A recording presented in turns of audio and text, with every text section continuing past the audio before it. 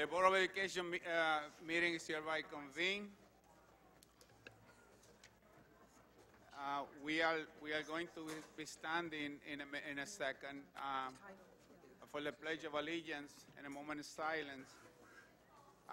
We'd like to honor with a moment of silence Arlene Page, a crossing guard in Northwest Rochester between school number 30 and Thomas Jefferson School, who was killed on Tuesday, October 16th, when she was hit by a car. She also worked as a lunchroom aide at school number 34. We're also honoring Brian Harris, a teacher at Grace Arcadia High School, who was killed while traveling on Lake Ontario State Parkway on Wednesday, October 18th. His pickup truck hit a bridge that carries his money to road over Lake Ontario Parkway. So will you all please stand for a moment of silence for honoring these two persons, and the Pledge of Allegiance to be led by Commissioner Elliott.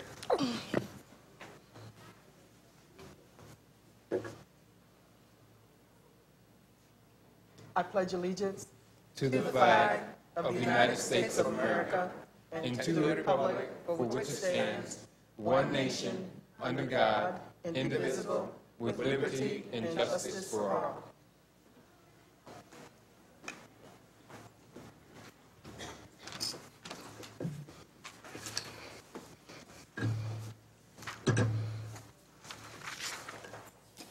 I would like to introduce Rochester Washington, our student representative to the Board of Education. Ms. Washington is a senior at Charlotte High School, where she has a 4.0 grade point average. She's also the captain of the girls varsity track team and president of the National Honor Society and president of the Student Government Association. She plans to attend the University of New Haven, Connecticut to study juvenile justice. And we'd like to welcome Rosetta to the Board of Education.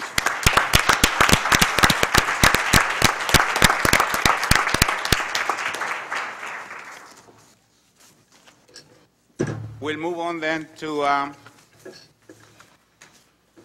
the meeting agenda. You have all received the minutes of the September 25th, 2007 meeting. I'll entertain a motion then to approve those minutes. So moved. It's been properly moved and second. Are there any corrections to the minutes? Hearing none, all in favor, please say aye.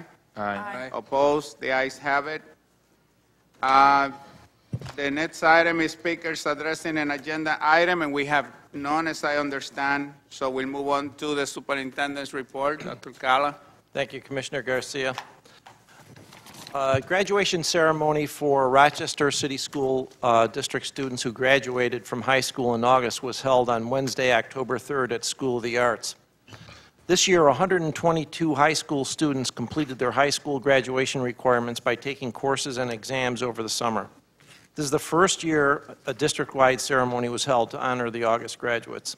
Each year, approximately 100 Rochester City School District students complete their graduation requirements in August, going on to college, employment, or other opportunities.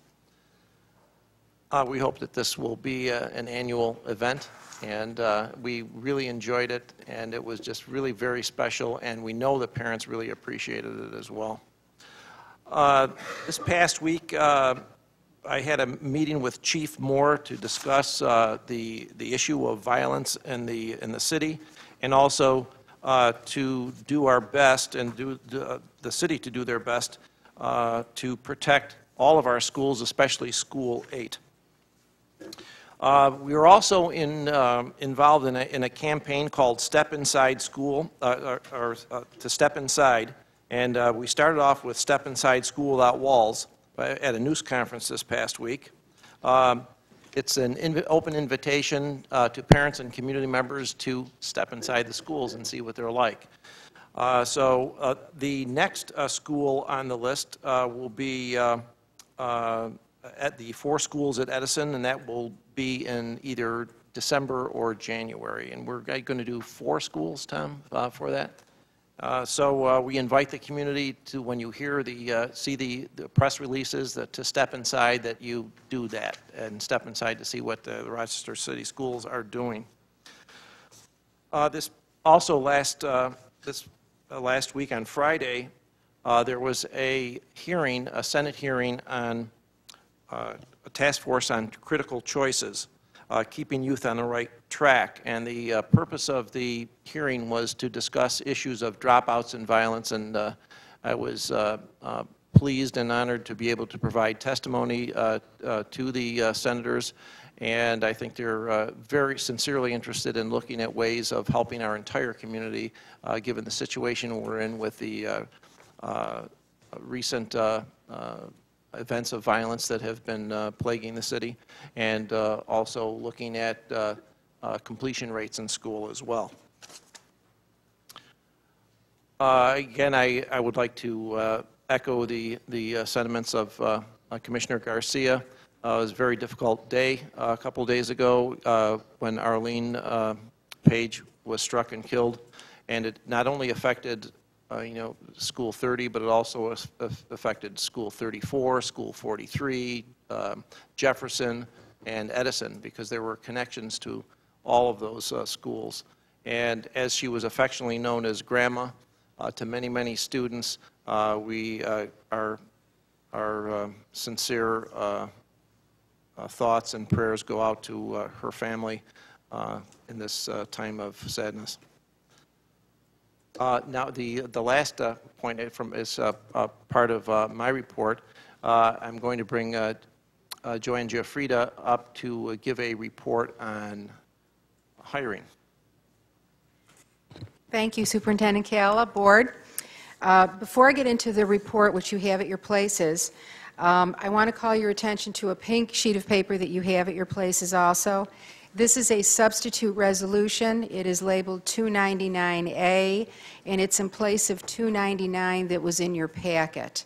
And this is a resolution that is creating and abolishing titles out of the superintendent's employee group. The difference between the original resolution and the resolution that you have in front of you is that we are creating fewer new titles in the superintendent's employee group. And so it's a reduced resolution from that perspective. The titles that were in the original resolution will be filled through appointment by the Board of Education, as are all other positions in the school district other than those in the superintendent's employee group. What I'd like to do is call your attention to this multi-page report that you have at your place, which is our annual report on our efforts on the distribution by race of our workforce in each of our employee groups during the hiring season for the 07-08 school year. The format of the report may look familiar to you, since it's the format that we used last year for the same report at about this time. But we did have the opportunity to present this report at the Quality Assurance Committee earlier this week, and had a very good and productive discussion then, and also I was able to take advantage of some suggestions to improve the report before the board meeting tonight, so I'm glad about that. I thank Commissioner Thompson and Commissioner White and Commissioner Brennan for their good ideas, and we'll be following up with that committee as a result of some of the data reported in this report. This is organized, as I said, by employee groups, starting with the teacher group. And when you look at the graphs, you see 3 columns. The gray column is the column that represents a snapshot of our workforce in June of 2007. The purple column represents the rate of our hiring by race last year, 06-07, and then the green bar represents the rate of hiring in each group for 07-08. You will see at the bottom of those columns some numbers. Those are the raw numbers. So the percentages are registered at the top, the actual numbers are registered at the bottom. So if you read from left to right, just looking at the first column, for example, you will see that the distribution of our teaching workforce in June of 07 was that we had 648 white teachers. We had 258 African American teachers hired last year, for 06-07. We hired 165 African American teachers for the 07-08 school year. I'm sorry, white across. Thank you, Shirley. Thank you. All of those are statistics for the white workforce. If you look at the very bottom of the page, there are total numbers there, and they're important to look at because they give you some sense of scale.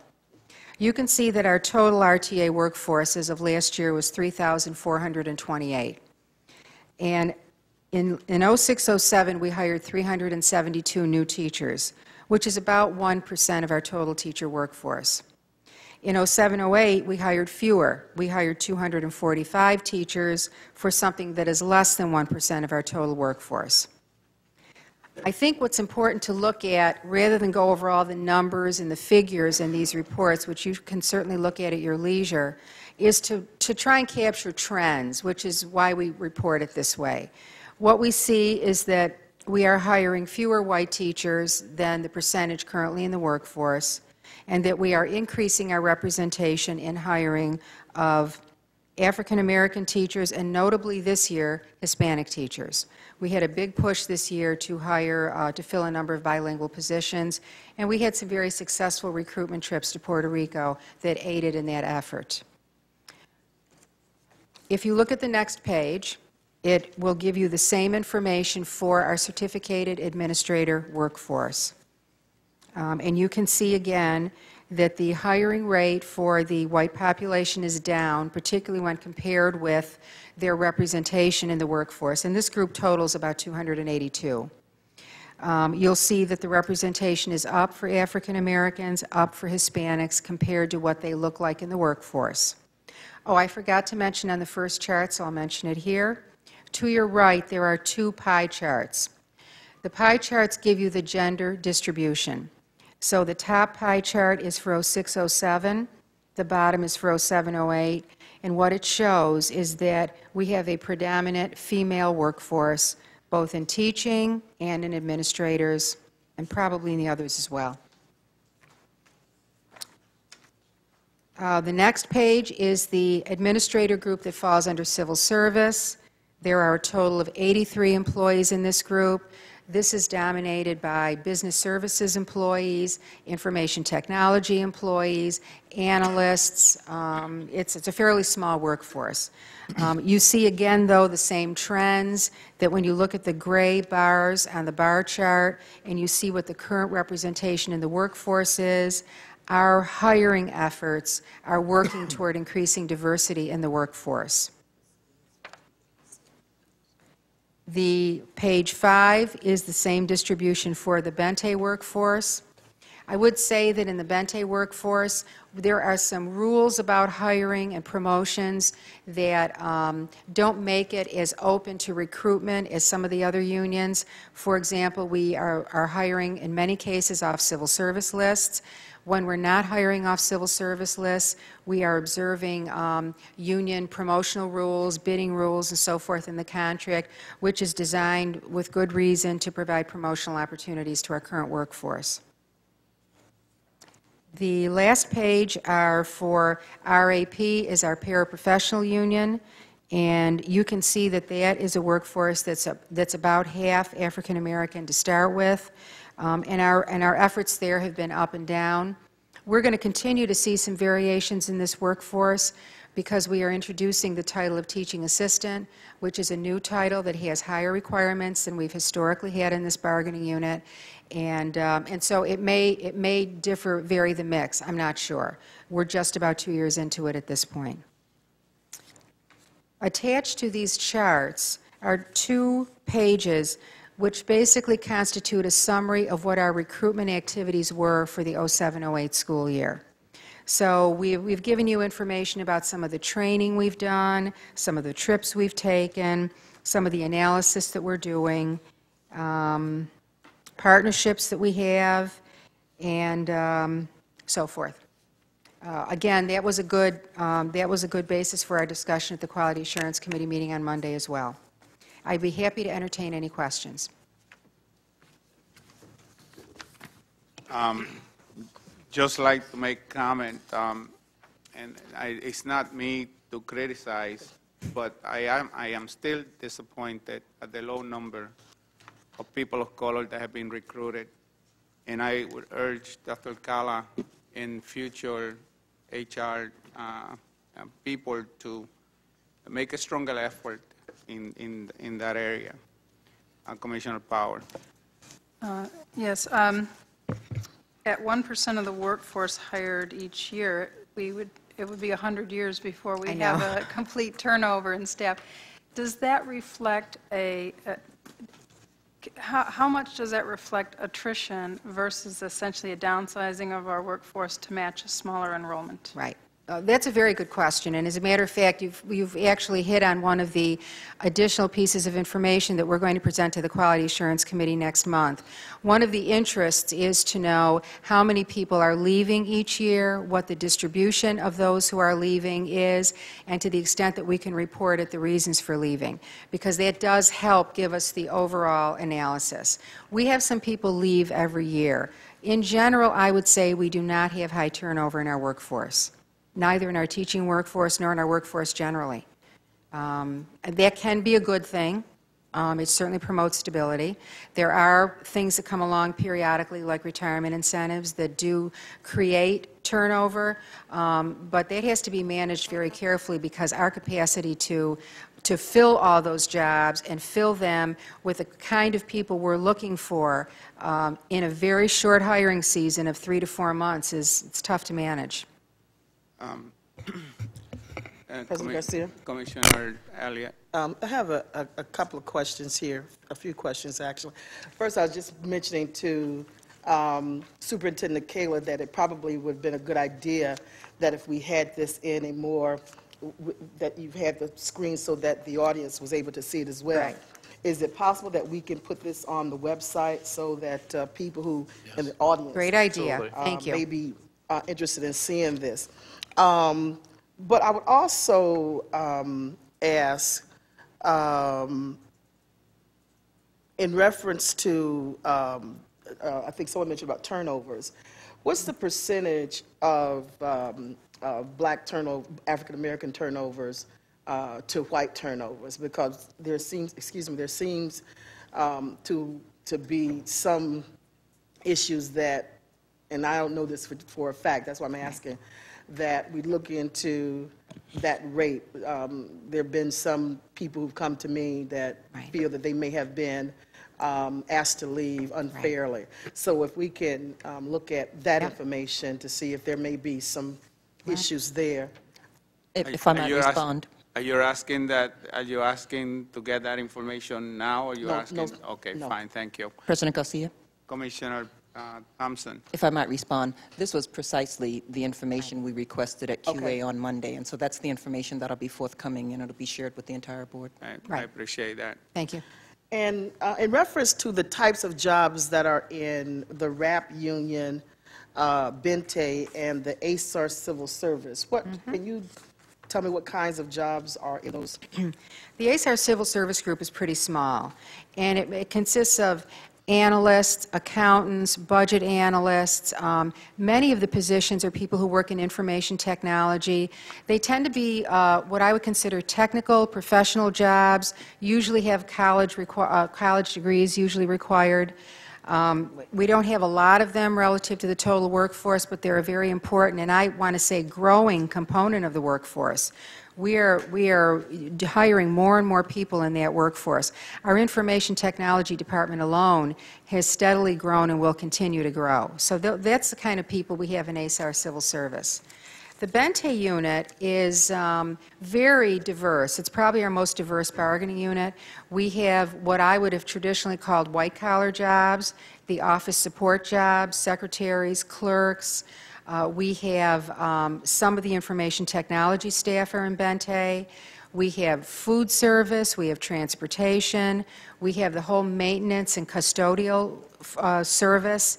So very diverse workforce, blue-collar, white-collar, and, you know, pretty stable employment in that group. The paraprofessional group, they're basically staff that work in schools with children.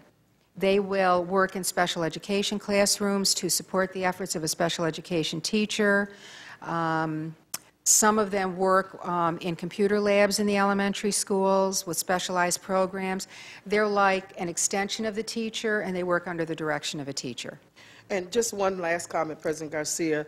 It appears that another issue that I have is parity in salaries, because it appears that in reference to clerical staff, who appear to be predominantly white female, those positions pay a lot of money, meaning $13, $14, $20, $23 an hour.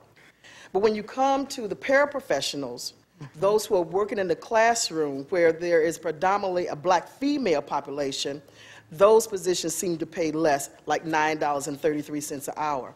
Even when you're looking at the sentries, where that appears to be more black males, those positions seems to be, and I have a problem when we are paying secretaries that kind of money, and they're white females, but those people who are on the lines, meaning the sentries and those paraprofessionals in those classrooms, and they are primarily black, that there's not parity in salaries. How do we give a secretary that kind of money and not our teacher assistants or paraprofessionals in our sentries? Right. So right. I'd like for us to Right. look into that. Right. President Well, Garcia. you will, I will be in discussions with the board about that because we are in negotiations this year with the paraprofessionals.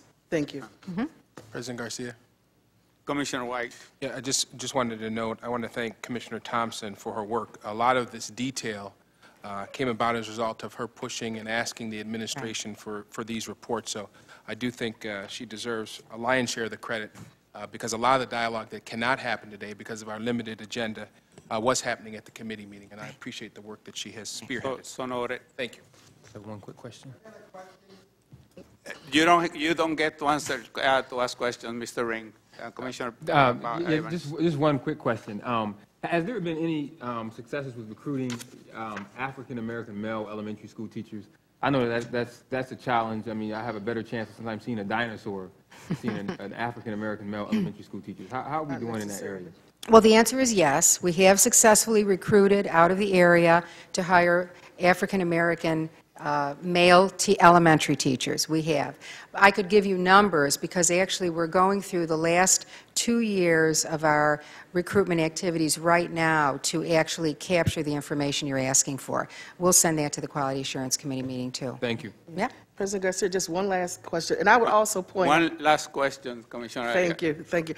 I would also point out that when we're looking at hiring persons of color, that we're not just doing it just to have a face or just to be window dressing, but that they understand what it's like to work in an urban environment and can bring that kind of sensitivity to the positions. Well, at the risk of the President yelling at me, I just want to say that in the summary on the recruitment efforts, because this is right on point with what you're suggesting, in the second bullet of that first page, it talks about the fact that we've established an internal recruitment team who are trained in the Haberman interview process for the identification of star teachers for urban teaching. This is a research-based and validated hiring instrument that is designed to identify teachers who will be good candidates to work in urban school districts. And because we agree, this is a different breed of teaching. I've worked in a suburban school district. It's just different here. And we have to look for different qualities for successful teaching here. Thank you. Thank you, President Garcia. Dr. Cala. I'm done, thank you. That concludes Dr. Cala's report. We move on. Thank you. Quickly then, thank you, Ms. Jufrida. We move on then to board reports. Student report. What? Oh, student. Oh, the student report, that's right. Ms. Washington.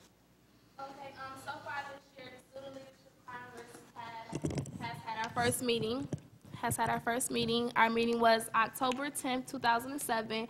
We had representatives from campuses such as Monroe, Wilson, East, Bioscience at Franklin, School of the Arts, Brady Thomas, and of course Charlotte. We start our first fundraiser actually in the mid of November. We're calling it Winter Warmth. We are collecting winter materials such as scarves, hats, mittens, those such things for the poor. We will have boxes in our local Rochester City School District schools in mid-November, so people please watch out for that and, donate what you can and whatnot. They will be evenly distributed to Salvation Army, Goodwill, things of those such nature. Also, Teen Empowerment just had its 4th annual youth conference last Saturday. We had about 400 people show up, about maybe 350 and just teenagers. So that was something that was sponsored by the Rochester City School District, so I do thank you. I actually served as a youth facilitator, so I really enjoyed myself.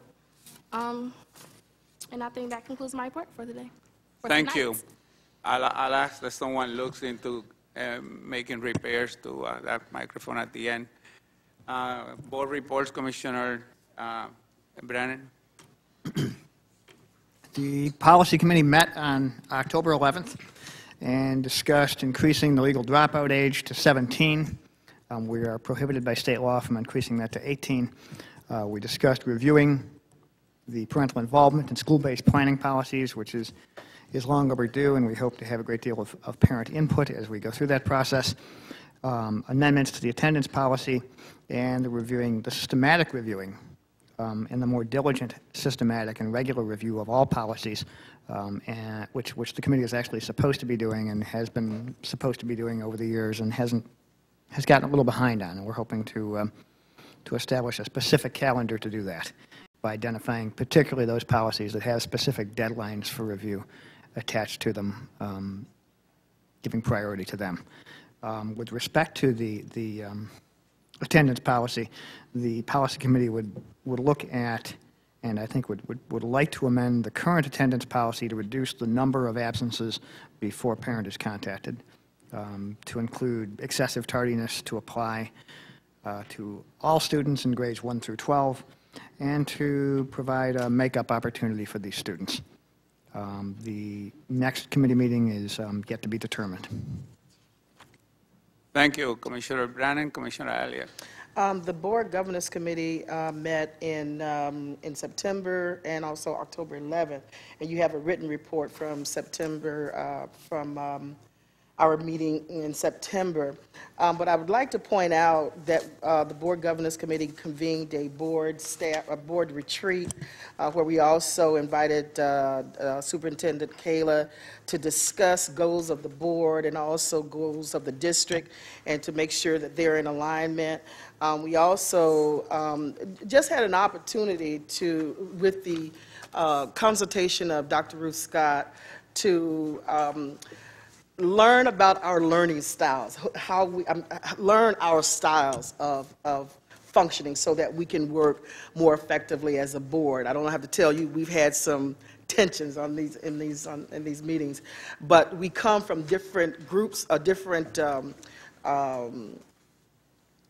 dimensions and different backgrounds, and we say things or do things differently. So it was an opportunity for us to learn what styles that each of us have and to see how we can best utilize those styles and also appreciate those styles. So I thought it was a very good opportunity for us to get together, so much so that the board has agreed to do another retreat in November or sometime before the end of the year, and at that time we will also invite whoever the new commissioners will be for the next term. So I'm just very excited about the progress that we're making to work together as a group. You'll see that I'm not as fiery as I was when I first came, although I still have fire. But I'm pleased to say that I think that we are coming together a little bit more cohesively.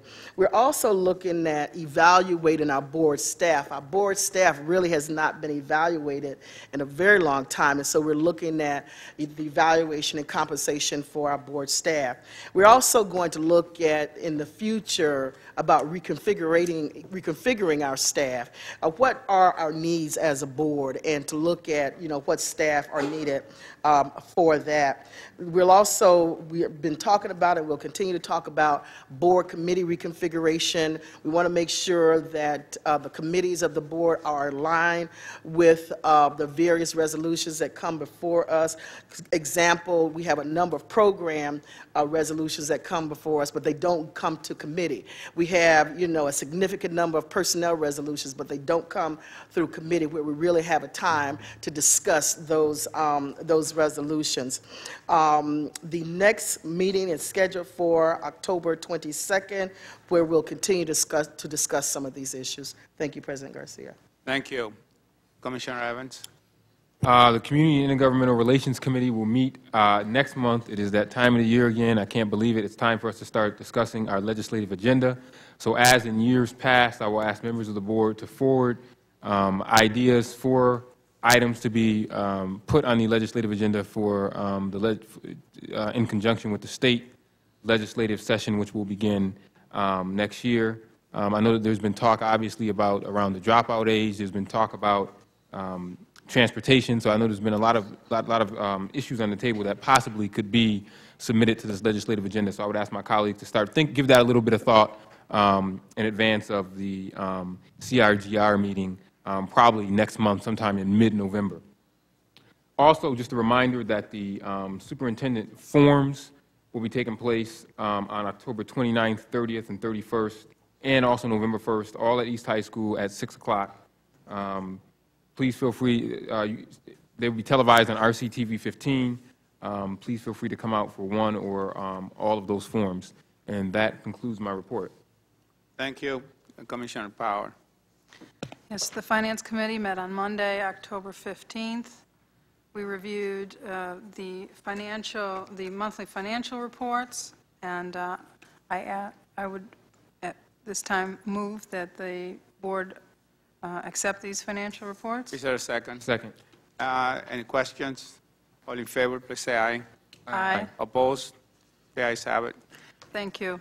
In addition to the financial reports, resolutions 254 through 280 were all reviewed by the Finance Committee. 254 through 269 fall under the category of educational facilities and will be voted on as a block. 270 through 278 fall in the category of procurement and supply, also will be voted on as a block. Resolution 279 under information technology, and Resolution 280 is also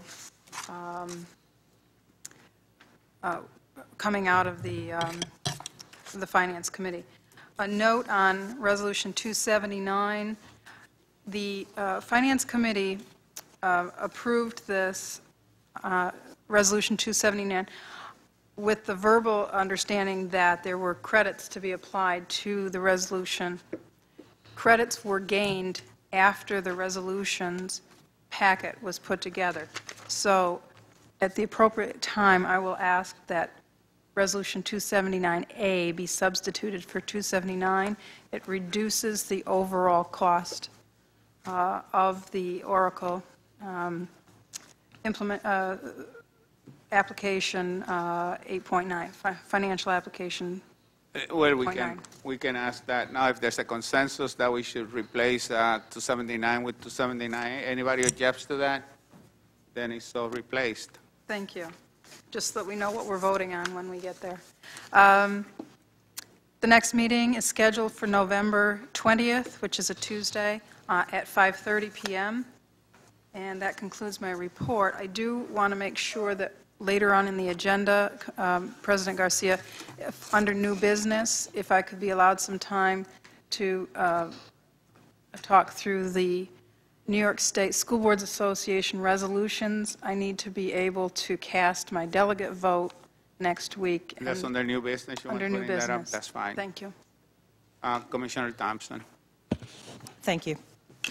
Quality Assurance met on Monday, October 15th, to preview the hiring report provided tonight by Ms. Jafrida. And we asked, and she did provide the numbers as well as percentages in order to have a better picture of our staffing. Upon review, QA members made it clear, and Ms. Jafrida agreed, that the district needs to do a better job at recruiting staff members of color. We also believe, and based on comments made tonight, I would say we know this to be the will of the board. Our agenda on Monday had 12 reports on it. The information was provided Friday in a 3-inch binder, and we agreed that given the timing, the volume of the information was simply not comprehensible over one weekend. Although the committee members looked at the reports and a variety of questions were provided to the administration on them, we did not believe we could intelligently discuss all of the reports that evening. We do plan to discuss them further at a later date, and we are working on developing with the administration a list of items and reports that need to be reviewed by QA for a recommendation to the full board. We're also working together to determine what type of information we want, how it should be presented, and beyond that, how the entire board might be kept abreast of non-actionable information provided at the QA table. For some time, I've shared with my colleagues and Drs. Rivera and now Dr. Calla that the amount of material and the manner in which QA and the full board receives it needs a careful review and major adjustment. I'm awaiting recommendations from Dr. Calla and his cabinet, and my QA colleagues and I are also discussing this issue. We did briefly review the District and Corrective Action Audit Final Report and 3-year action plan, which was submitted to the state in June 2006. It had been reported previously that QA would discuss these documents and that the action plan would be subject to board approval prior to submission. Upon investigation, we learned that New York State does not require board approval of these documents. Roberto Reyes of the State Education Department did comment that districts would likely want board endorsement in light of the large amount of local dollars required by the action plans.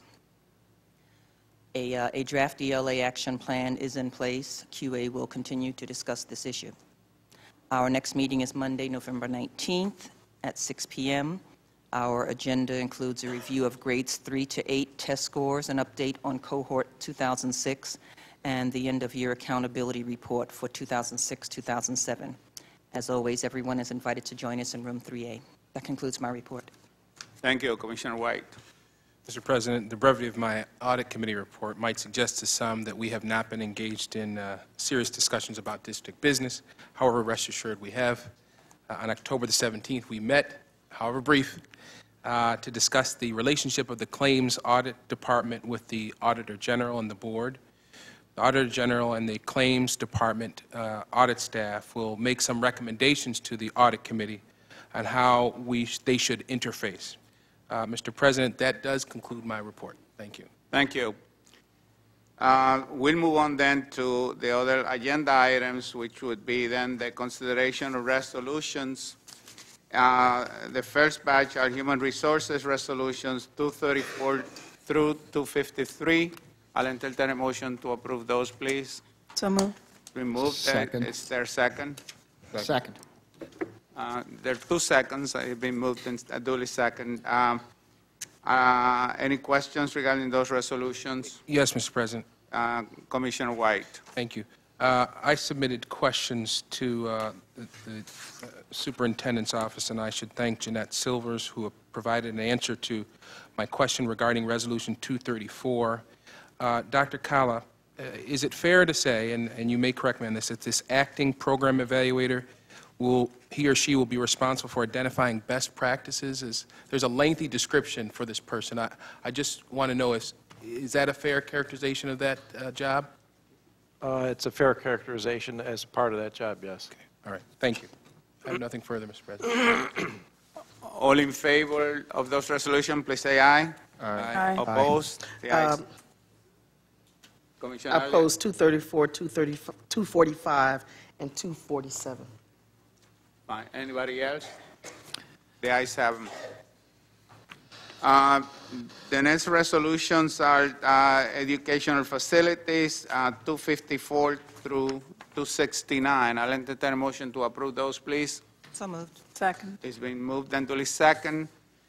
Any questions regarding those resolutions? I would just, President Garcia, just remind Finance by way of Superintendent Keller, by way of President Garcia, that we had discussed putting a maximum amount on those resolutions that did not have a maximum amount. We were provided with some history, some historical payments, but I just feel more comfortable and would support it if it has a maximum amount in the resolution. I will support these this time, but I'm looking to have the maximum amount included in the future. Thank you. Which numbers would those be that you're talking about? Oh, there's a number of them. Some of them It's- like 263 to Yeah, 266. 254. It's somewhere between 254 and Yeah, it's 269. a lot of Dr. Carr. Right. Any other questions? Ms. Washington, how do you vote? I'm sorry, I didn't hear you. Yes, you vote yes. Everybody else, how do you vote on this? Aye. The ayes have it, and there's no opposition. Oh, 279A, are we voting on that, Commissioner Garcia? No, yet. we have not. We will, though, Okay. very soon. The next group of resolutions are resolutions 270 through 278, and these are procurement and supply resolutions. I'll entertain motion to approve those, please. So moved. It's been moved. Is there a second? Second. Duly second. Any questions? Yes, President Garcia. Commissioner White. Yes, I want to thank Gary Smith and Vincent Carfagna for providing a response to my question. Although I would like, if at all possible, for the superintendent to arrange for a meeting or a discussion about minority firms so that we could really understand, get a presentation about where the district is going, how we are going to increase the number of minority contractors. I understand by reading this response that it is not all the district's fault, that often minority contractors are not prepared to take these contracts. Plus, we have to deal with this issue of the lowest bid. But I guess my request would be that perhaps we have some presentation about how this district can do a better job, not saying that we aren't trying, but a better job at getting these contracts, significant contracts, to people of color and women. Well, you know, I like to go a step further on that. We have been talking about this year after year after year after year, and nothing happens.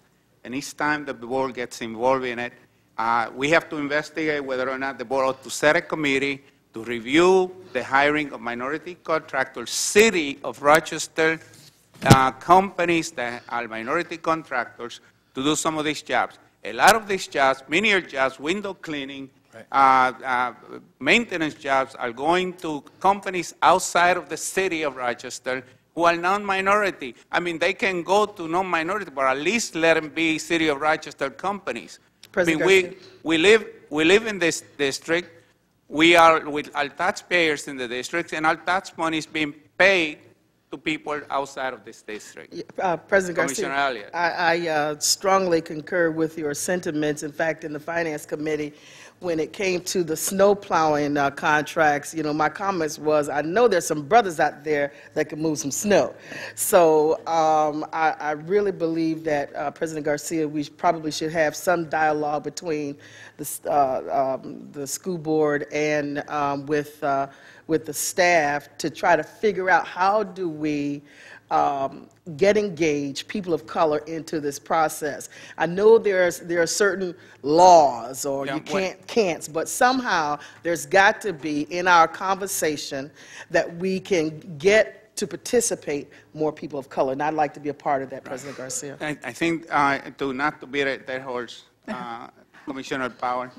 Before we do leave that topic, I do want to give credit to Vince's predecessor, Jim Coney, who poached Shanae Lee from our staff specifically to work on minority contract issues. And I anticipate, hopefully, that's one of the outcomes of losing one of our own terrific staff members.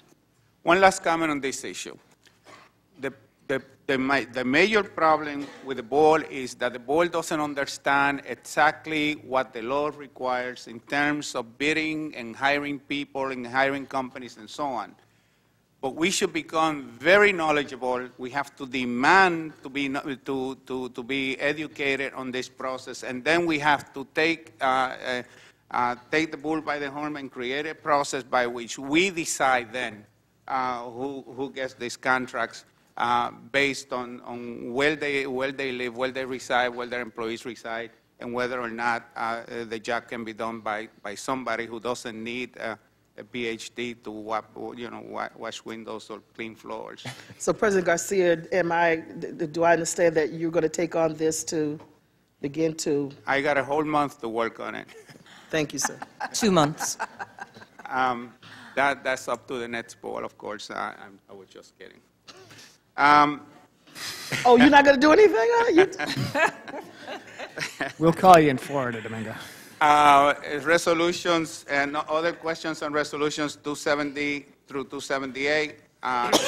Ms. Washington, how do you vote? Did she leave? Oh, she's there. Ms. Washington, I agree once again. thank you. All in favor, please say aye. Aye. Aye. Opposed? The ayes have it. I'll entertain a motion to approve Resolution 279A. So moved. Second. It's been properly moved and seconded. Any questions? President Garcia, I'm voting no on this resolution. I just was not comfortable with the fact that we are seeing Oracle USA come before us time after time after time. And I just don't have the confidence that this program is, that we're being fiscally responsible with this, and that may be the wrong term, but I'm told that this is the only game in town, but it just seems like a lot of money that we're spending on this particular product, and Fort Greene is not around, and so I didn't feel comfortable with the explanation that I received, and so my vote was no on this. When it comes to your time to vote, Commissioner Elliott, we're in the question part. Oh, sorry. Any other, Commissioner White? Yes, Mr. President, I have to admit, I believe I missed this particular resolution, and I, too, share Commissioner Elliott's concerns about, because in my prior life, I'd hear a lot about PeopleSoft and money that they had put into it. This is an old record being played time and time again, and I guess right now I'm not comfortable. This is a lot of money, and there was a lot of money that's already been spent on this PeopleSoft issue, as I understand it. I mean, this is in the millions of dollars, so I, too, would require... Let me, I understand your concern, Commissioner White, and as I understand Commissioner Elliott. But here, I think, is where lies our uncertain feelings regarding this project. To be first, I think all of this money is reimbursable by the state to begin with. I'm almost sure. Am I mistaken on that, Dr. Powell? Probably 80%. Actually, it's not. 90%? No. It's probably 80% is I don't know what reimbursable. percentage. Well, a big part of this, I would say most of this money, if I remember correctly, is reimbursable by the state. Nevertheless, however, the problem that we have is that we haven't had any experts evaluate whether or not these systems are being properly installed and managed. And I think it's about time before we continue to pour money into this type of computer programs, that somebody does an evaluation as to whether or not we're adequately managing these programs and making full use of them. However, having said that, these versions do change, and we need to replace the old version with a new one that have greater capabilities. But right now, really, we don't know whether or not, they are being well utilized. Commissioner Powell, you had a question. A comment, actually. There are many dollar figures captured in this resolution, but the pertinent one is that this resolution asks for an additional $322,000, not millions, $322,000. And what we get for that with the financials version 8.9 is we get the capacity to do a hard monthly close of our books, which is something we have never been able to do in this district in all of the time that we've been producing financial reports. This is a tremendous asset to the Finance Committee in particular. I don't want to sing praises of PeopleSoft. Don't get me wrong there. I've been a critic of the decision to go to PeopleSoft since before the decision was made. I fought it before there was a vote to be cast. And however, in some respects, it's not entirely accurate to say it's the only game in town. However, we are tethered to it. We're committed to a course of action that would cost us many more millions to get out of. And what is being attempted at this stage is to bring ourselves up to a stable system where we then can stop making regular upgrades and utilize the PeopleSoft expertise that is beginning to build within our community and pay for the technical support through private contracts instead of through Oracle, which will eventually save us money. But we have to get to a stable platform first. I know I'm talking in jargon that's particular to my craft, but as someone who's worked in this field, I can only tell you that I reluctantly support this.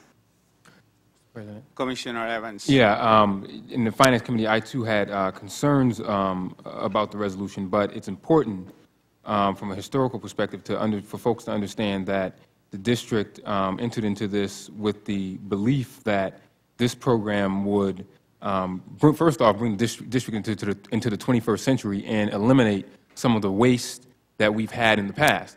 Now, it's important also for my colleagues to understand that this is not the last Oracle resolution you're going to see, because there's going to be one that I think is probably even more so important than this one, and that's the one that's going to be used for the human resources, to bring that up to the 21st century and out of the Stone Age, so we can start writing on index cards and those types of things. So really, although I'm sick of hearing about Chancery and PeopleSoft and approving resolutions on that, I believe that this resolution will eliminate many of the technical difficulties and problems that have caused a lot of headache in this district.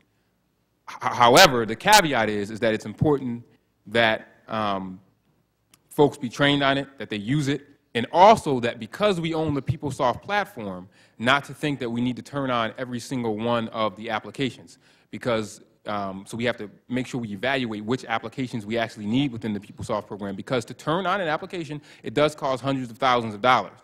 But I say it is expensive. However, it is important that this district move into the 21st century in terms of technology. I think that it will save us more money in the long run. We are wedded to this, unfortunately, and if we don't move forward, we will continue to repeat some of the same issues that we've had, that prior boards have had. I would definitely recommend my colleagues to support this resolution with the caveat that there ought to be some accountability in terms of some reporting to the board as to how this is being implemented and whether or not we are having success with the implementation of the program, because upgrading a computer program is a long, drawn-out process, and people have to be educated, and to hold it back would be to do a disservice to the district. So, having said that, Ms. Washington, how do you vote? Mr. President. Oh, you have a comment? I do have no, not a comment, a question. What's the urgency of this? I mean, I understand that computer programs have to be updated. I'll let Commissioner White answer that question. I mean, Commissioner Powell answer the question, Commissioner White. Thank you. I'm not entirely certain that there is an urgency specific to this resolution, but Vince could respond to that. Mr. Campagna will represent Dr. Callahan, the response. It's retaining the consultants on record, the more experienced consultants through February. It is the last upgrade or the last modification on the financials, on the financial module. And we know that it's needed and it's required, and it's to get maximum utilization of the module that is purchased. And that's the purpose of this, and it's the expertise that's on board now. It's in retaining those through the end of February. The delay in that would mean that the funds are not available for retention through February. The work is expected to be completed by the end of February on the financial module. And then, as Commissioner Powell indicated, it's the next phase is the human resource, the HR resolution. And just so you do know, that is a $2,075,000. That's the additional module. So you will see these coming piecemeal, but you will see the next larger one, and that's a $2 million resolution sometime in the spring. Commissioner Powell. I do want to call attention again to the difference between this resolution and the one that came in your packet. The difference is that this figure is $118,000 less And that was essentially negotiated with our... Yes. That was and- negotiated with Oracle because we didn't feel comfortable with the work they had performed. So it was negotiated, and the 420,000 resolution that had been submitted is being reduced to 322 because we were not satisfied with the work they had performed. I think that the board is uncomfortable with the 1.8 million, Vince, not necessarily with the 322. Well, the 1.8 has already been spent. This is the last 300,000 to complete the financial module. Commissioner Thompson. We just wanted to make sure we're talking about this contract going through February 1st, not the end of February, correct? It's to complete the financial work and retaining the consultants presently on board to complete the work on the financial module. So It in other says, words... it says through February 1st. Vince. Well, yes, it's The through that period of resolution. time. Okay. So we're talking about the last 322,000, having saved about $100,000 that we received in credits. Commissioner Powell. But to answer your question directly, Commissioner White, the urgency is we have the consultants now. If the contract lapses, and we discuss bringing them back at some future date, that costs more. It's We that, will and have it's the lost that talent. yes, it's that, and it's the quality of the consultants. It has not been a singular consultant working on this project. It's piecemeal, and it's the consultants that Oracle makes available. We have the quality consultants on board now, and that's the purpose of this resolution, is to complete this package. Mr. President, one further question. Yes. And perhaps Mr. Carfagna or Commissioner Powell could answer this. Ultimately, let me say, I think we have to rely on our committees to flesh this stuff out. However, when this original contract was made up, did they offer to provide some services, and are they allowed to repeatedly just amend these things? that's I mean, in my world, you make an agreement to do something, you finish it out. Right. And if you don't, you breach your contract. But in this world, apparently, you don't finish something out, you just ask for more money. Is that accurate? That's a really good question, and you frame it very pointedly.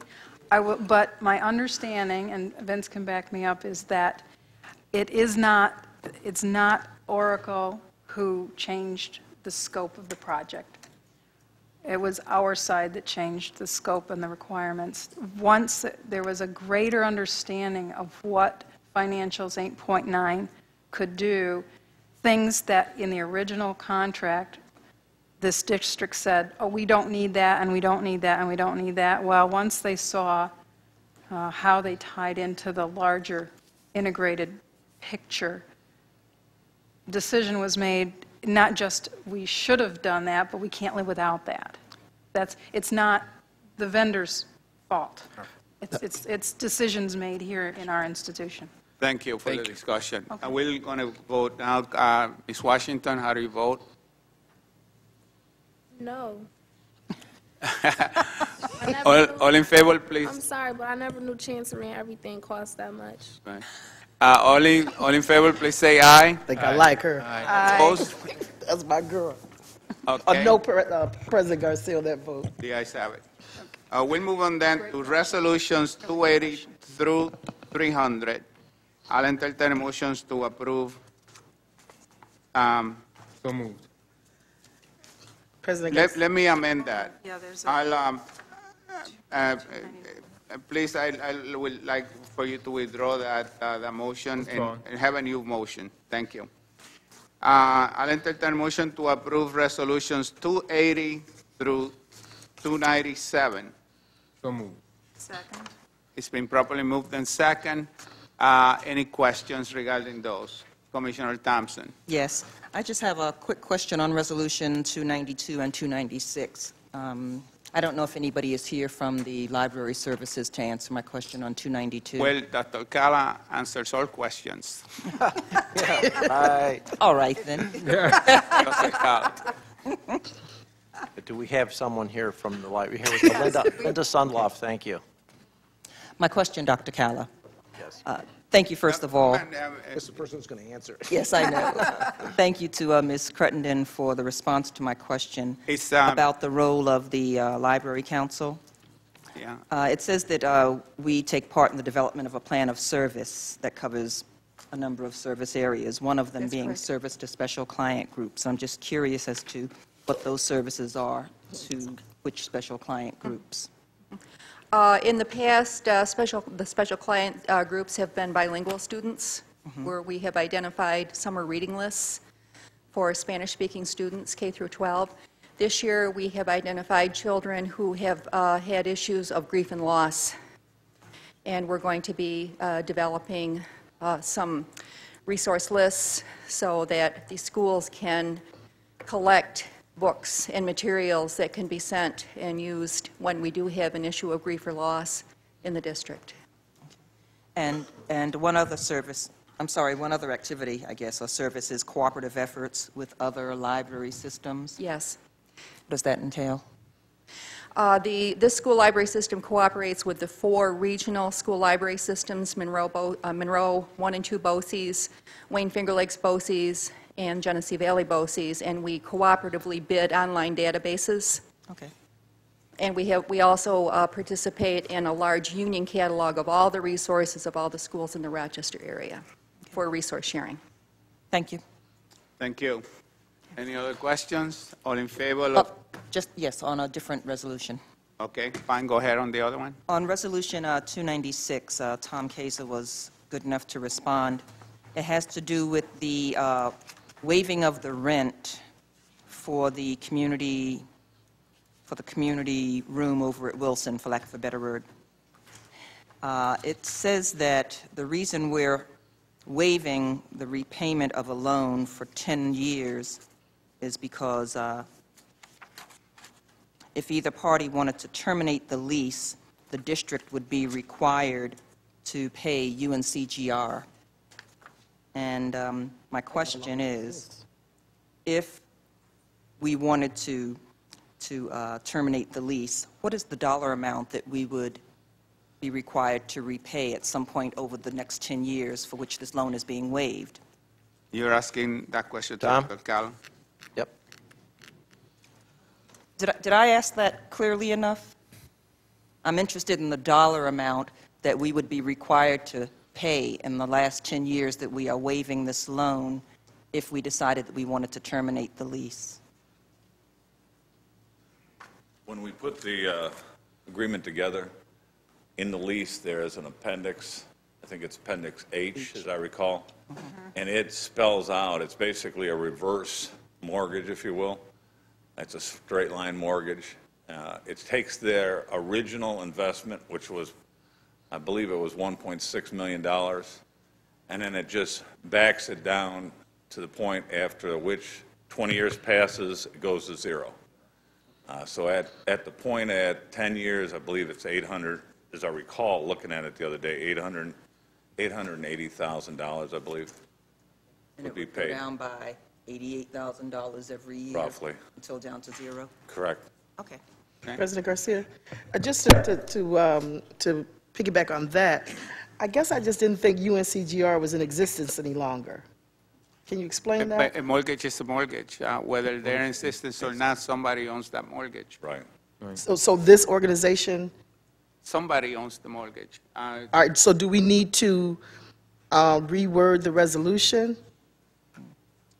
Because it has it in lieu of the contribution of UNCGR, unless I'm reading it wrong, but. No, but that's true. The contribution was through UNCGR. But whether or not they are in existence is irrelevant, because if they are not in existence, somebody must have taken over that mortgage and will be responsible to that other party, whomever they are. The language of Maybe the I'm lease reading it. actually states that. Okay. If there is a successor to the original parties and their purpose and goals remain essentially the same as far as the services that they provide, and then we would still honor the lease with that new party, and the name gets placed into the lease on any renewal. Okay. All in favor of resolutions 280 through 97, please say aye. Aye. Opposed? President Garcia, I have to abstain from Resolution 280, and I vote no on Resolution 297. Thank you for the abstention. I totally forgot that you had to abstain on that resolution. Now I'll entertain a motion to approve resolutions 298 and 299. Is there a motion to approve? 299A, Oh, 299A. So moved. second. It's been moved and second. Any questions on those two resolutions? Hearing none, all in favor, please say aye. Aye. Opposed? The ayes have it. On unfinished business, I'd like to bring up the Bente issue.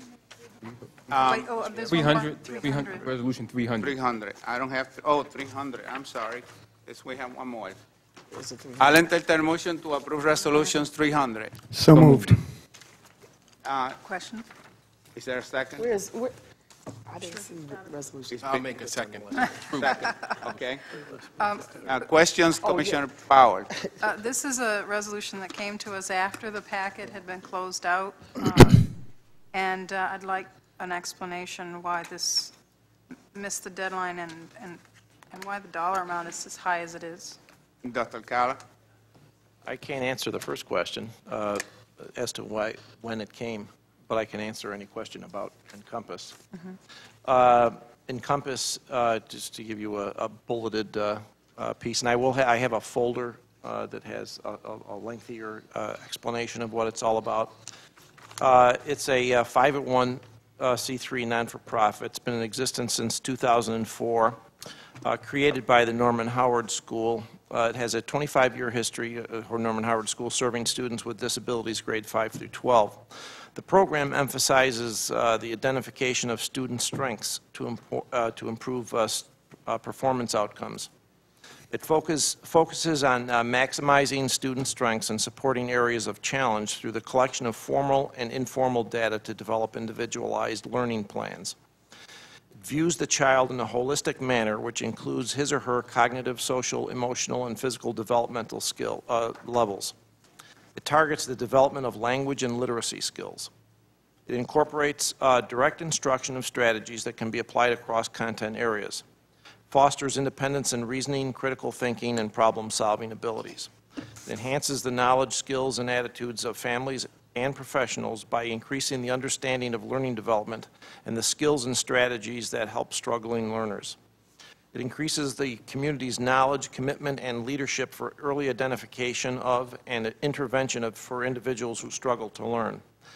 The year one funding, Encompass funding, is $900,000, and year two is $900,000. The program came about 2 years ago, Libby?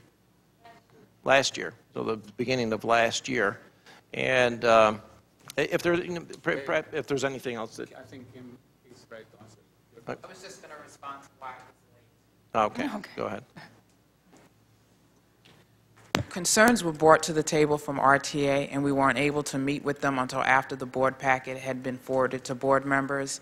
And once we held our meeting and addressed all of their concerns, the next concern was that had we not attempted to put the resolution in for this board meeting, that we would be almost a month and a half out again into November, and the program is on hold.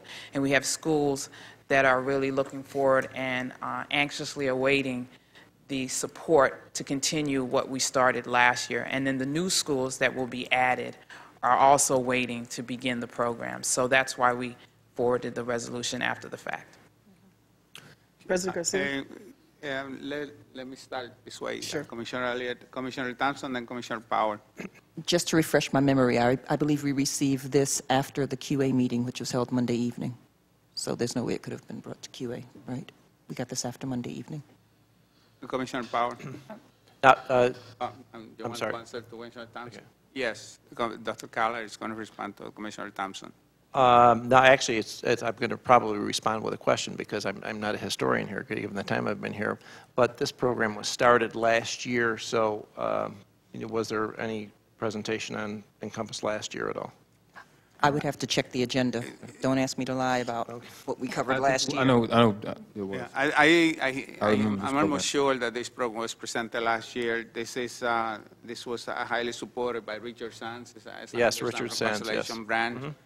And it deals with kids with learning disabilities, and we supported it strongly back then. And I hope that we support it strongly right now. The history behind, because I've met with Richard Sands several times regarding the history of the development of the program here in Rochester, and of course my own knowledge of Norman Howard, and the history is that Norman Howard is extremely successful with dealing with kids with particular learning disabilities, and seeing how successful they were and how expensive it is to send kids to Norman Howard, that it seemed intelligent to look at this replication of the program in our own district so that we wouldn't have to be able to export our kids in order to get the kind of services that they were getting at Norman Howard. And that's the reason why this program was started, Commissioner Power, Yeah, and then Commissioner Evans. From a financial standpoint, does this contract qualify for extraordinary aid for our disabled students, or because we're bringing it in and servicing more children, is it going to be using up our regular special ed state dollars without benefit of being able to capture extraordinary need or extraordinary aid? Dr. Callan. I don't believe that we will be able to capture extraordinary need aid with this, but we will be able to get special education support aid for this. That's like the floor as opposed to extraordinary being Well, the ceiling. it's you have to look at it. Again, you get a lot through extraordinary needs, but the cost is so incredibly high that there's still a significant cost by sending kids out to programs that are as costly as Norman Howard. Right. Is this program integrated in any meaningful way with the Great Beginnings in terms of addressing issues at the front end before they become more costly? I don't see why that couldn't be a part of the overall long-term plan, but those two programs really were designed actually in their own separate entities. Mm-hmm. Okay. Commissioner Elliott. I'm sorry, Commissioner Evans, and then Commissioner Elliott. No, I was just going to say that I get calls from parents all the time, and it's interesting. They call and they want to know how I can get them into the Norman Howard School because of this Encompass program. Anyone that wants to see how you're supposed to deal with kids that have developmental learning disabilities should go over to Norman Howard, because they do it in a way that is excellent and using this Encompass model. So it's great to be able to tell parents that we're going to have a version of this in the district, because it really addresses, I think, the whole child. And I've been a supporter of Norman Howard. I'm a supporter of public education. I'm a supporter of the district. But Norman Howard gets it when it comes to dealing with kids that have issues that we sometimes overlook in this district. Commissioner Elliott. Well, that brings up the question, why do they get it and we don't? And so somehow we're going to have to not rely on the expertise of others and bring in develop our own expertise, because I really do believe that this school district can be like a Norman Howard. Now, having said that, a couple of questions. One is, how many students are involved in this program? And secondly, why was it funded under the Department of Diversity and Leadership Development? Dr. Callan. Can you answer the student question on that, Libby? And if you...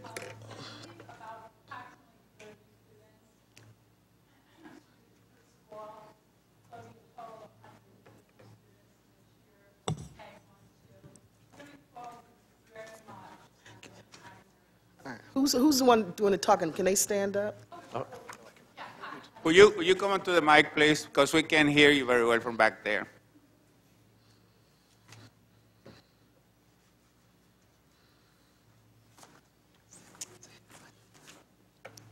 I'll just make a comment before I go any further.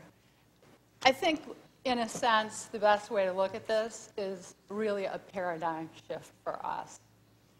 Traditionally, we have used what is known as a deficit model. Right. We review data. Most often, at this point, it's like New York State tests. But whatever test data we might have, And then we make decisions based on that data about what students can't do and what they have not learned. And then we try to develop instruction around what they don't know and what they can't do. The strengths-based model is, and it's research-based, really looks at, as Mr. Evans said, the whole child, okay, taking into consideration more than just that academic need. And every child has a strength of some kind or sort, whether it be academic or not. Part of what goes on within Compass and makes it holistic, it's not just about academics, it's about a child learning about himself as a learner. His strengths, his weaknesses. We teach the strengths. We use strengths to teach toward challenges. That's the idea. And the idea is to bring the model into the district, work with it, and ultimately, for lack of a better word, maybe not technically, but adopt it, and certainly adopt the thinking and the philosophy behind it. Because as you know, or have been told, Norman Howard is extremely successful in graduating students with Regents diplomas. And this will not only serve students with special education needs, it will also serve general education students in the district. Just one last piece that I would add. In my initial meetings with Norman Howard Group, that has been, one of the pieces that has attracted me to it, because it is not a deficit model. And I'll also, that's why I'm also pushing assets. It's an asset model relative to learning, and assets is a model that looks at the positive developmental assets of children in order to get them to move forward, and builds on their strengths, not looking at what they don't have, but try to make sure that they get what they don't have. So it's an extremely powerful and positive model that way, and has shown quite a bit of, it's very encouraging what we've seen so far. I would ask Vince, I don't know if I'm putting you on the spot with regards to the bucket that this is coming out of. Do you know exactly, with it mentioned in the resolution, it says it's funded by the Department of Diversity and Leadership Development, and of course this is the first time I'm seeing because this was an add-on. So the only reason that it's in Michelle's house is because Libby at the time is supervised in the organizational structure. Libby is supervised by Michelle, so it may end up moving as the organizational structure changes. Right. And thank you for that, Kim. My final comment is again, this is not something that I have been unaware of, and I have done a lot of work and research on this, and that I wholeheartedly support this and would ask the board to support this. Mr. President. Commissioner White. Thank you. A comment first and then a question. I use by way of example Resolution 279, which we discussed today, and if you may recall, I indicated that we have to trust our committees, and I said Resolution 279 was vetted through that process. Finance said they had their explanation behind supporting that resolution. What is a bit troubling to me is this is almost twice the amount of money, and this was not vetted through QA. I think recently, this is a new allotment of money, and we are being told today, within hours or a week within which this money must be spent, there's an urgency attached to it that we've got to pass this. I just don't think that we're consistent in our logic. If we have to vet $400,000 through a committee like Finance or PeopleSoft, I think when it comes to our children, we ought to be allowing QA to pass through this stuff. I'm not saying I don't support the education of kids who have academic challenges. That's not my point. Don't want anybody to accuse me of saying I'm not sympathetic to your cause. But the fact is we have a supervisory responsibility. We exercise it appropriately in Finance, but I think there are some lapses when it comes to $900,000 doesn't go through Q&A. I think that's troublesome. If I could make a comment on that. I think that's what we're struggling with the amount. Like I said, we spend, if you take our budget and you divide it, we spend $50 million a month. Right. And trying to come up with a plan that gets information to the appropriate committee in a way that is manageable, readable, and digestible is something that, I know Commissioner Thompson has been talking about, and that others have as well, that we all have to come up with a way that we could provide all of this information, but it can't be an information dump as well. So it has to be something that is manageable, and I hope that we could work out that so that when we have a meeting, we're up here on the dais, that we could be happy with this and celebrate it instead of be concerned about it. President Garcia? Commissioner Just to point out that the Board Governance Committee talked about a work session. So in addition to having the regular board business meeting, that we also look at having a work session so many of these issues and resolutions can be discussed. I would also remind my colleagues that we are also looking at board committee reconfiguration on the Board Governance Committee. So all of those issues that are being discussed in the board governance. I think we should move on.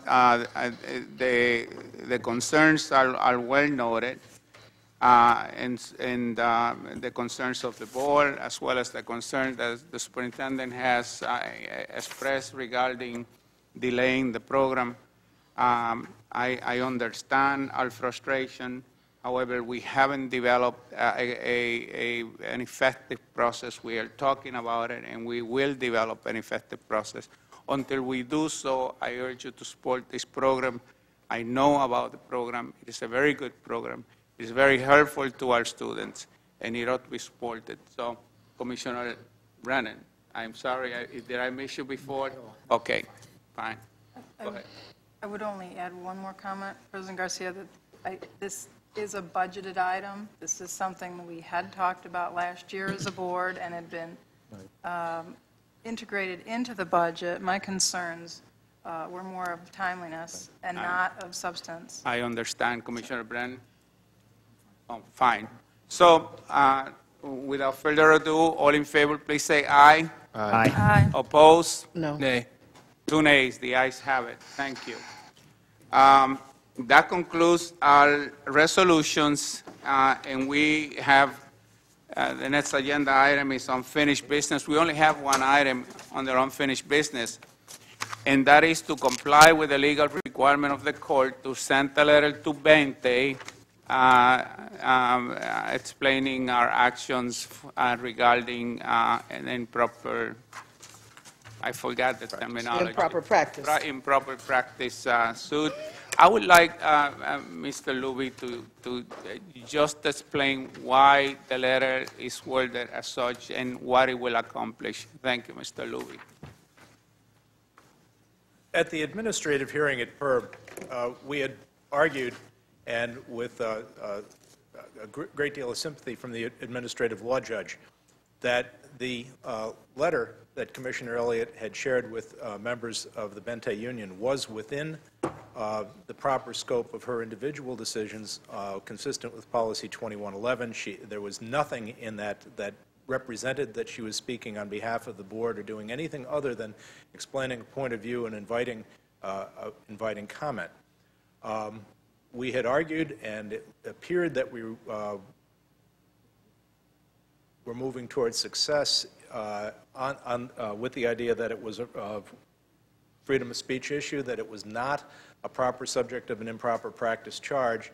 But the administrative law judge had proposed that to resolve the issue, to give the union a chance to save some face, that the union would agree to withdraw the charge if the board would send a letter saying essentially that the letter in question did not violate the policy, and in that way preserve the latitude that every board member, past and present and future, has to have individual expression in letters and radio shows without having to wait for a campaign.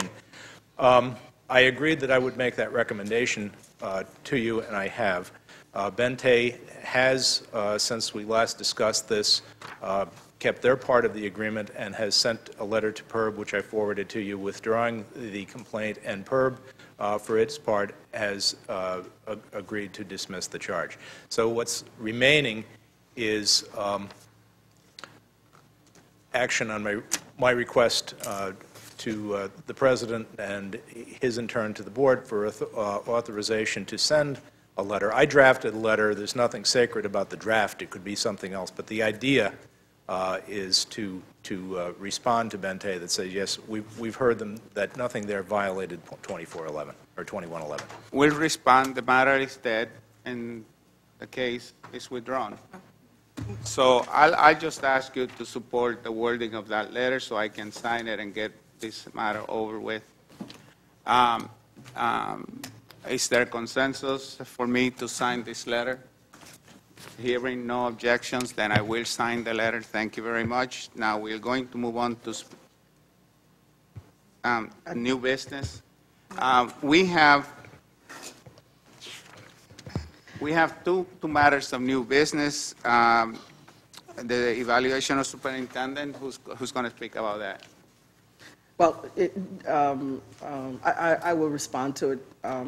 The evaluation of the superintendent basically is for us to begin to look at our instrument of how we evaluate our superintendent, and to begin this process in light of the fact that we're looking at a new superintendent coming on board. And so we need to look at, from the Board Governance Committee, what that process of evaluating our superintendent is going to be. What are the areas that we are going to evaluate him on? Fine. And so that's what we're looking at. So then I'll move that item to the Board Governance Committee to decide and make recommendations to us on the evaluation. Just a quick question. So has the Board Governance Committee come up with a template yet, or that's something you're looking at? We're looking at it. They're looking at it. So it should have been on the agenda, actually. Yeah. Commissioner Power has something to share with us, since she will be attending a conference very soon and needs for us to take a vote on some matters. All right, thank you. Actually, it's much more lengthy this year than in previous years, but I need to get essentially a vote of the board on each of these items so that then I can in turn cast them on behalf of the board. I believe everyone got a booklet like this in their not this past Friday, but the Friday before. It includes each resolution, the rationale, and the recommendation of the NISBA Resolution Committee. If I could go, see how fast I can go through each one, okay? Okay. And try not to stall on any of them in particular. The first is a resolution seeking legislative repeal of essentially the Taylor Law Triborough Amendment. The Resolution Committee recommends approval. I personally would be voting no. I don't see that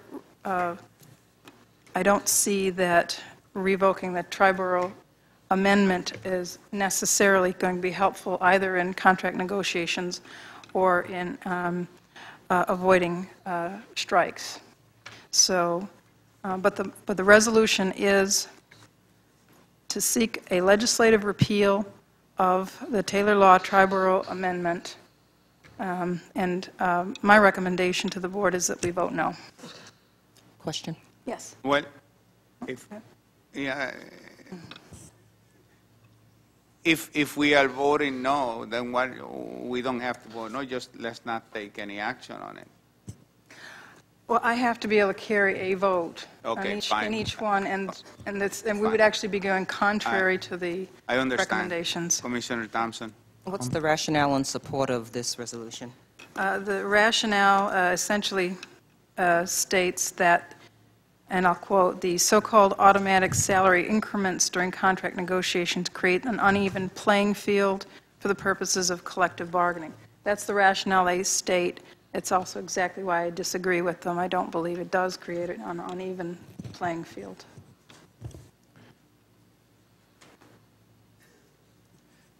Okay. You want to take him individually? Yes, please. Also, you're moving? I have actually a question about this. Just Yes. a process question, actually. Yes. Having been a delegate to these conventions from other school boards, is it the practice of this board, has it been the practice of this board that we instruct the delegate on each issue? That's right. That's Okay. essentially why I need a That's why we're going through vote this on each process. item, So is the because delegate I won't be doesn't- voting my own conscience. I'm going to be voting the position of the board. Okay. On rare occasions, have we polled the board in order to offer direction to our delegate? On rare occasions. So generally speaking, there's an ample precedent for not giving instruction to the delegate. Right. Yes. Yeah, definitely. Okay. And because I wonder that those Since occasions you'll be are participating in the deliberations, in the discussions and the debates on our behalf, it seems to me that to send you there instructed on each of these issues would perhaps diminish that process that people will be going through at the convention. I'm happy. Would you like to send me with an open book? Seriously, I think that we Is there a consensus to put our trust on Commissioner Powell and let her vote her conscience at this convention, since she's going to be listening to the discussion pro and for these resolutions? Well, I thought she had to have, I only No. caution you to be careful what you wish for. yeah, I thought she had to have a vote. Well, if we give her the right to vote her conscience, then we don't need... If the motion to have... It's a consensus. We didn't take a vote. Everybody agrees to you, so you got all, we trust you, and if you don't do what we trusted you to do, then we'll get you when you come back. And if you vote the wrong way, boy, we get even.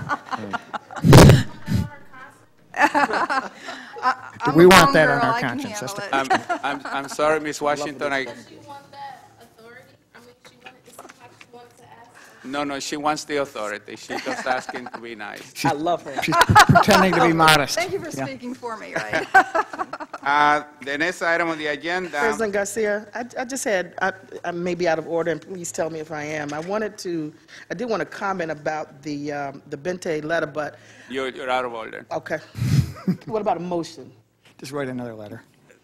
The motion? Well, what I wanted to say is that in light of this... No, you're out of order. All right. Matter is dead. Let's move on. Okay. Speakers, I'll talk to you on after. other than agenda items, we have a list. I ask you, please, to keep the 3-minute rule. We have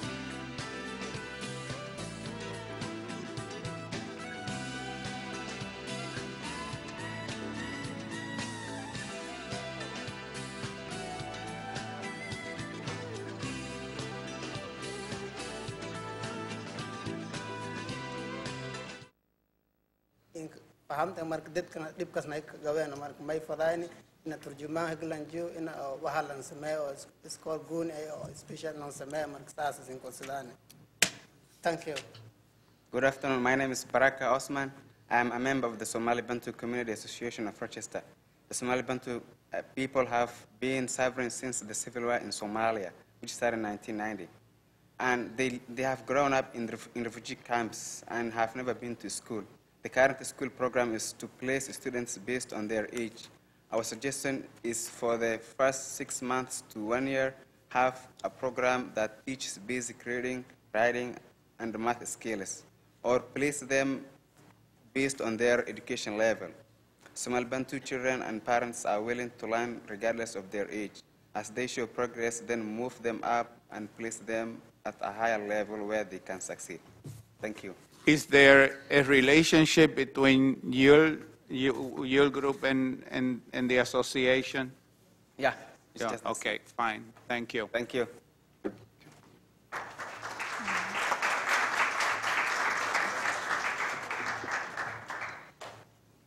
That concludes the number of speakers. Mr. Gary Thompson had requested to speak, but then withdrew the request to speak, even though that he's present.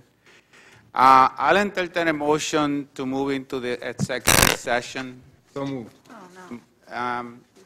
All in favor, please say aye. Aye. Aye. We'll move into executive session.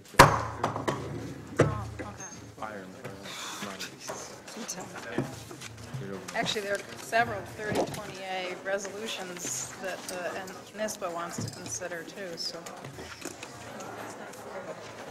Yeah, we trust you to break the contract. Actually, I was It's a pleasure. I'm going to enjoy you being here. Yeah, you too. Absolutely, absolutely. I'll be there. They're making arrangements for the schools now, so I'll be coming out there. Okay, I'll let you know when I'm coming out. All right.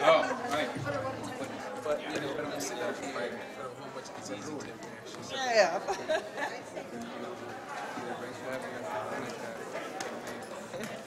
Hi. Good. How you doing? How are you? My alma mater. Graduated a long time ago from there. Absolutely.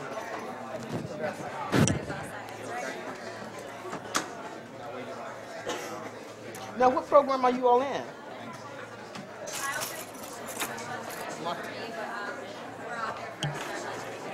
Oh, okay. Okay, great.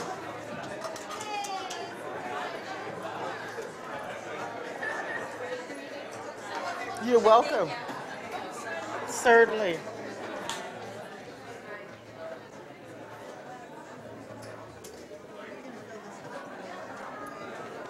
You're welcome.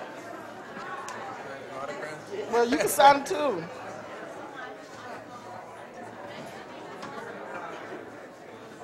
You're welcome.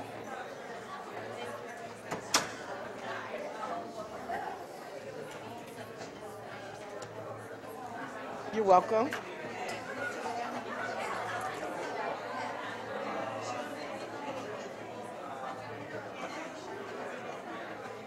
You're welcome.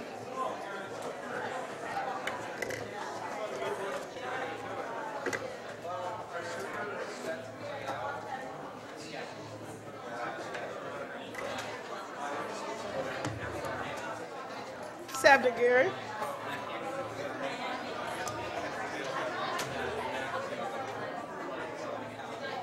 Oh.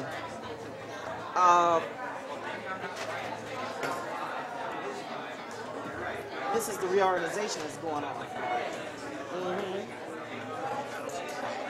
Yeah, I think that's what we're doing. I don't know if that's exactly what we're doing, but yeah, they wouldn't have any names in there. I think it's going to be a different announcement that may be coming out. Yeah, but that's what I got to find out tonight. Yeah. I'll leave this here. Okay.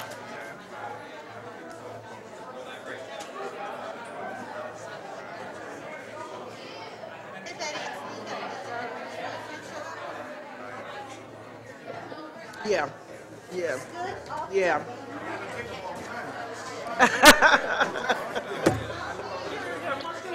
I know, it was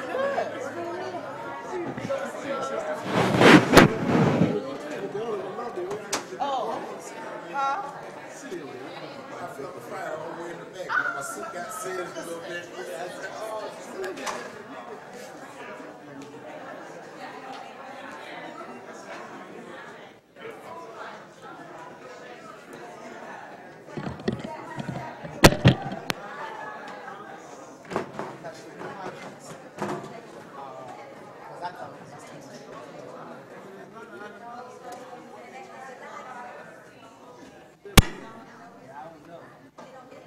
My friend, all the beautiful men in the house.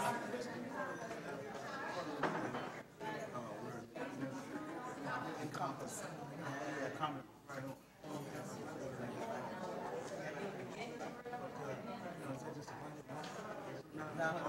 I don't know. I can get the breakdown. I don't know. Yeah, there's not a whole lot of kids. $900,000. Yeah, I'm not sure what that's. Sure, like to see that on that. Yes. Yeah. Just because my wheelchair didn't come down. I know that's right. Yeah. But you know, that's the same kind of shit we did in the last one. Yeah. Yeah. Yeah. Right. Right. We may have should have tabled it. Now that I'm thinking about it. I know it. I know probably zero. That's what I'm saying. Yeah. Yep. 900,000. A letter to the judge and say, how many nickel? Let me go to this executive session. I'll see you. Yeah, all right. They probably gonna call it and just tell you.